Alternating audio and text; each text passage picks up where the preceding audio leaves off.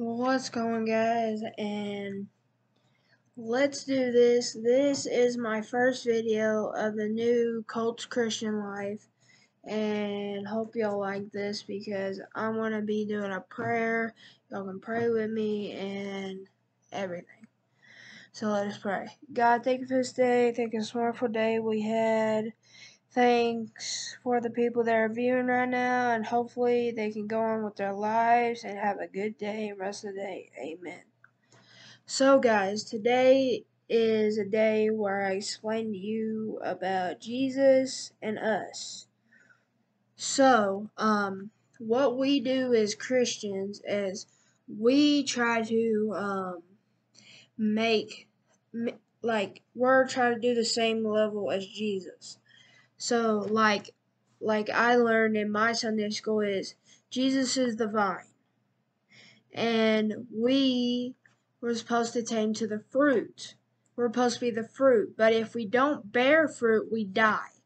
Not like die, but like died from him. Like we spread off from him and we land on the ground. But if we believe in him and then we make a bond with that Jesus's vine, we can bear fruit and he'll prune us to bear more fruit with others.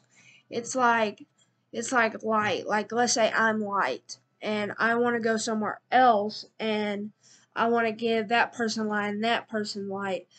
Then I can go and I can also do, like, let's say that person has light, I share that person's light, and then they do that light, and then light, and then we make a big light that can face darkness.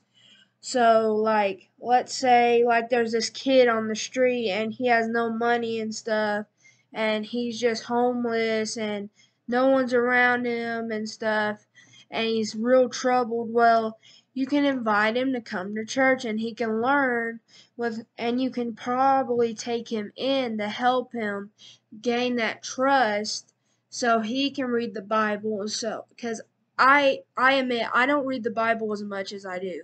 I should be reading the Bible more than like 50% of my day, honestly.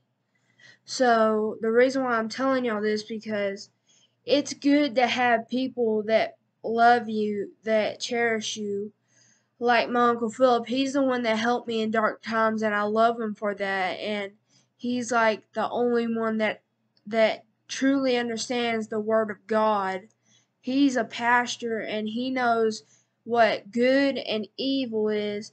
It's like it says in Ephesians 2:10, "For we are his workmanship together in Christ Jesus from good works that God prepared ahead of time for us to do." So that means that when he was dying on the cross, he prepared, like when he was doing that prayer, he was thinking of us to this moment on this video that I made y'all.